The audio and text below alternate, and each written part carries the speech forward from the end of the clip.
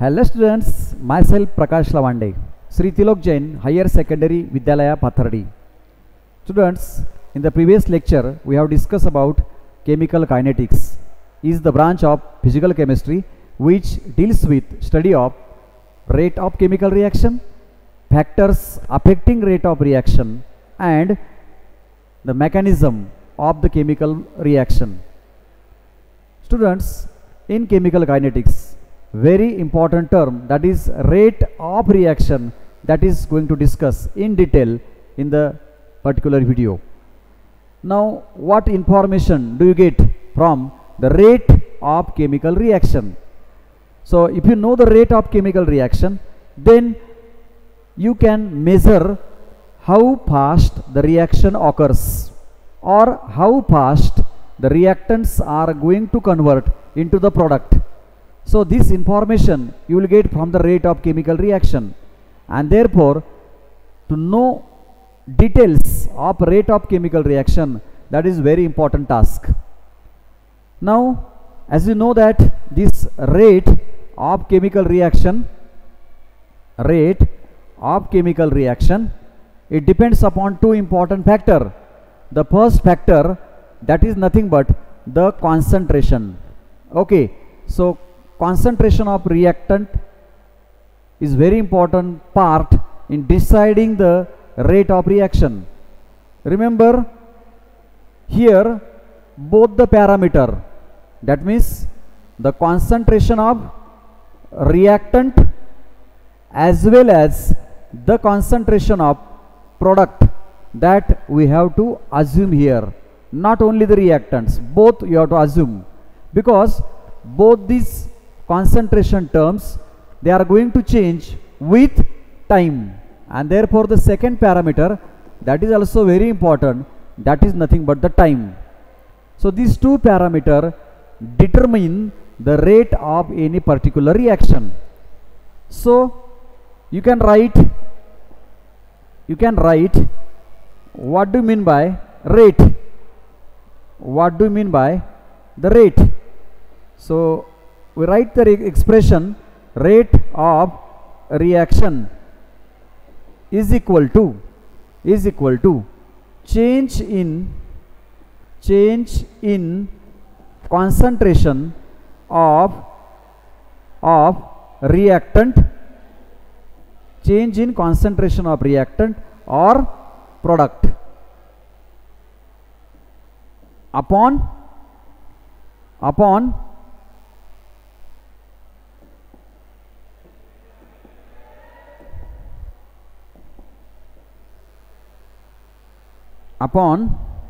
time taken for this particular change. Okay, so this will give you the rate of reaction. From this you can define also what do you mean by the rate of reaction. So what is the definition? This particular expression is nothing but the definition. So what is the definition? So it is the, so I will write here, it is the change in concentration of reactant or product per unit time. So this will give you the rate of that particular reaction. Okay, the change in concentration of reactant or product per unit time. So this will give you the rate of reaction, because all these things, they are based on this particular graph. Because whenever any chemical reaction proceed, so let's say you have any chemical reaction, A gives B, so this is one general chemical reaction is there. Okay, so as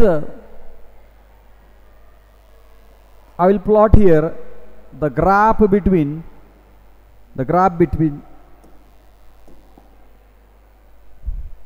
concentration against time. Okay, so this is that general reaction, A gives B.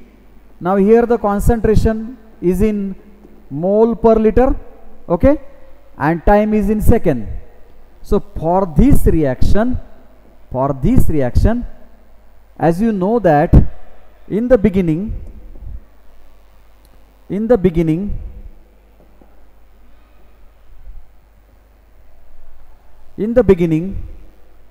time t is equal to 0,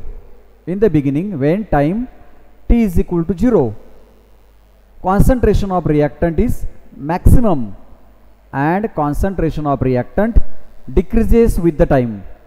So this is the curve for reactant.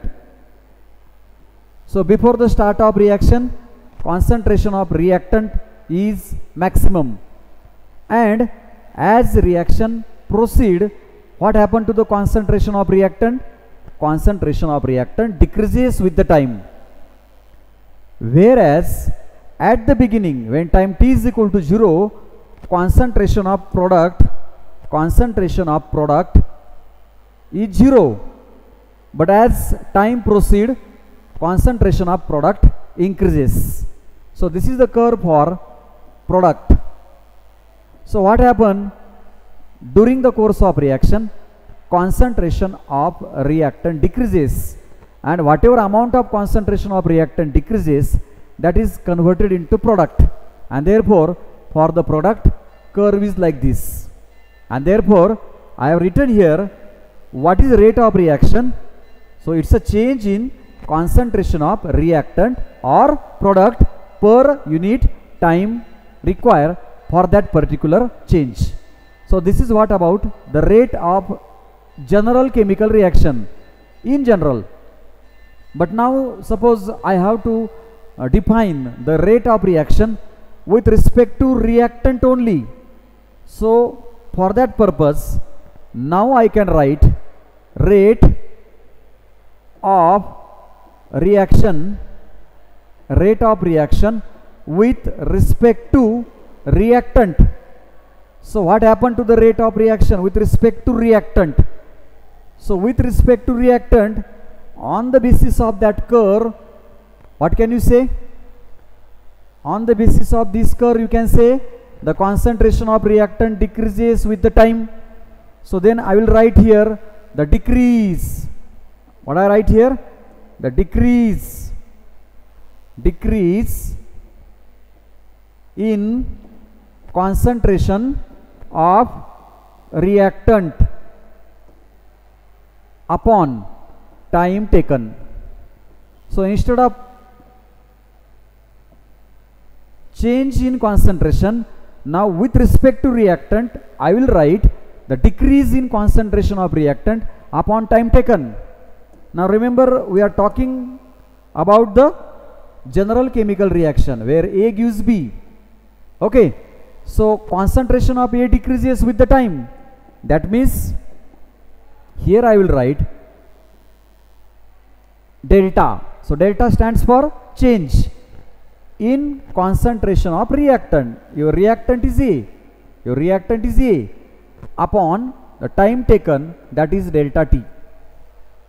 Now a very important thing here you have to mention is that you have to put the negative sign here while writing the rate of reaction with respect to reactant, and the significance of this negative sign is that concentration of reactant decreases with the time. This negative sign does not mean that the rate of reaction is negative. The rate of reaction for any chemical reaction with respect to reactant or with respect to product, it is always positive. How does it become positive? Because in case of reactant, if you see the change in concentration of A with the time, so what happened? How to find out delta A? That is final concentration minus initial concentration. Okay, and this delta A value, that is found to be negative here. That means the change in concentration of reactant is always negative. So this is the point that you should notice here. So this is very important point. So I will explain this with the help of this curve also. Okay, so let us say you have this curve. Okay, now here See here, let's say you are this particular time, at this particular time when time t is equal to t1, and this is time t is equal to t2. So when time t1 and t2 are there, so here the concentration of reactant A1, and here the concentration of final concentration become A2. Okay, now here obviously the final concentration A2, here it is found to be less than initial concentration A1, and therefore if it is lower and this one is higher, so what happen? This automatically delta A become negative, and if delta A is negative and this negative, that becomes positive. So overall the rate of reaction is positive. So remember here two important points. The first point, the rate of reaction is always positive. Okay, the rate of reaction is always positive with respect to reactant or with respect to product also, because final concentration is less, initial concentration is more, and therefore A2 minus A1, that becomes negative, and this negative and negative becomes positive. That means rate of reaction is positive.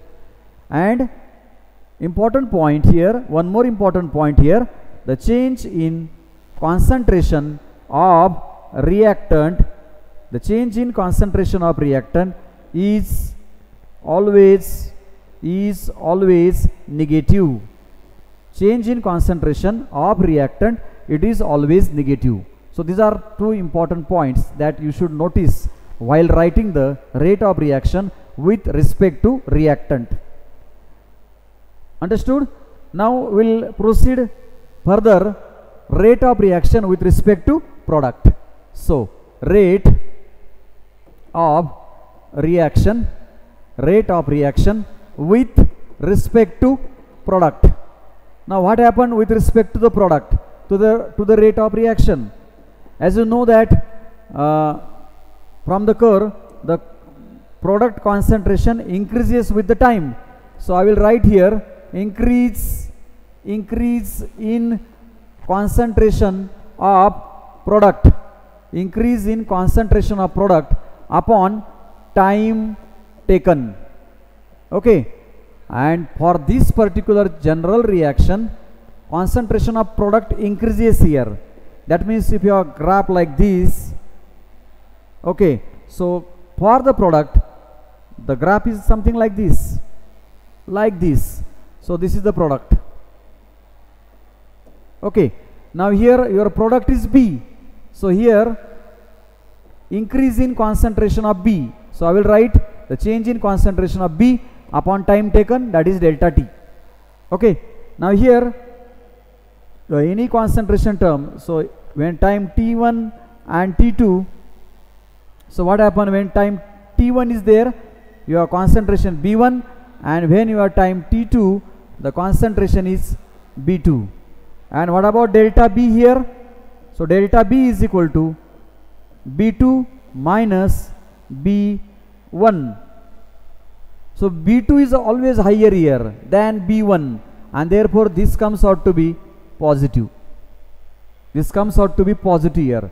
That means here the overall sign for the rate of reaction with respect to product, it is positive. Okay, so here again two important point, the rate of reaction always positive, but the change in concentration of product, is always positive. So it's always positive, and therefore obviously rate become positive. So that's the difference between while expressing the rate of reaction with respect to reactant and product. While expressing the rate of reaction with respect to reactant, we always put negative sign, but here not necessary to write negative sign, because concentration of product, it increases with the time. So this is what we express the rate of reaction with respect to reactant and with respect to product. Now we'll see the unit of rate of reaction. Unit of rate of reaction. So obviously, as you know, the rate depends upon these two parameters, change in concentration upon time taken. So concentration is in mole per liter, mole per liter, and time is in here. So concentration is in mole per liter, okay, and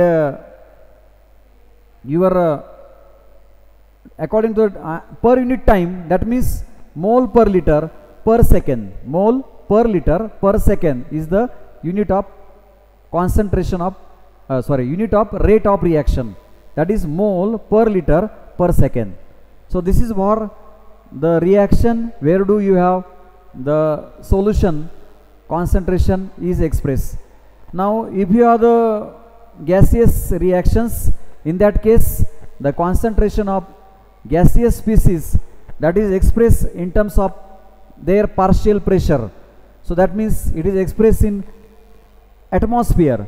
So in that case, as you know that rate becomes atmosphere, okay, that is the concentration, partial pressure for gaseous reaction, and here your time in second, so the unit become atmosphere per second.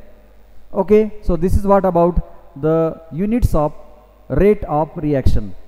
So what are the two units? The first one, that is mole per liter per second, because time is in second, and the another one is for the gaseous chemical reaction, the unit is atmosphere per second. So this is what about the today's lecture. In the previous next lecture, we will see what are the ways of expressing the concentration of solution. Till then, thank you.